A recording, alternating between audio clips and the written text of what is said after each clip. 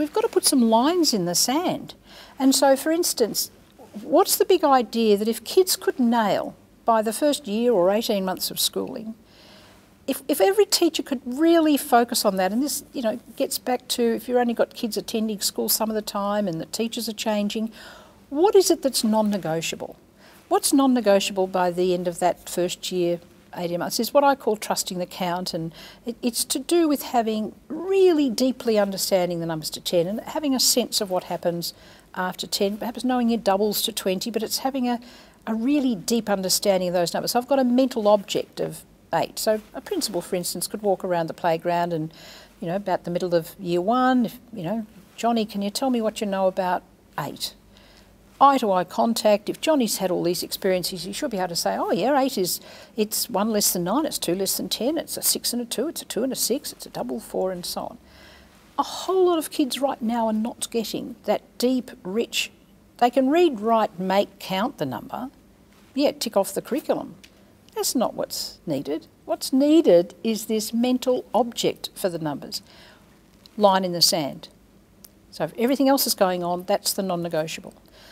By the end of year 2, if kids haven't really nailed the notion that 10 of these is one of those. Now, it's not all of place value, but it is the absolute basis of the structure of our system, and it's multiplicative. It's actually 10 of these is one of those.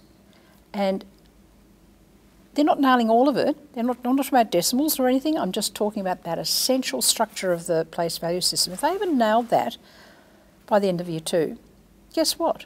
They're going to struggle with thousands and tens of thousands and any numbers larger, because they're still going to be thinking in ones, non-negotiable.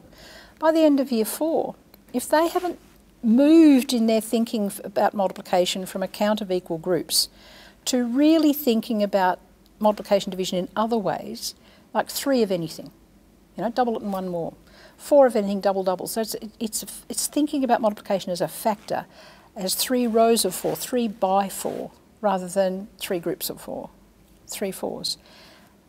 And if they haven't made that shift in thinking, so again, it's not all of multiplicative thinking, it's just this key shift.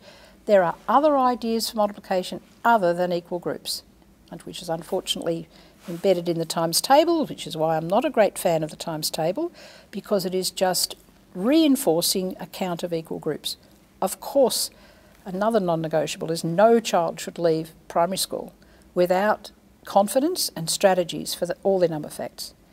No excuse, but the way we're doing it at the moment is actually not helping a whole lot of kids do that. They're getting off to secondary school and they actually don't know the times table. And then of course all that's doing is reinforcing equal groups, so they're not getting past that critical grade 3-4 hurdle. So that's crucial. And then what is it by the end of primary school? Well, it's another aspect of multiplicative thinking, but this is the idea of, if I understand that I can divide, you know, things up into equal parts, and I've got some strategies for doing that, then I'm not going to understand fractions or decimals or percentage or ratio or anything else.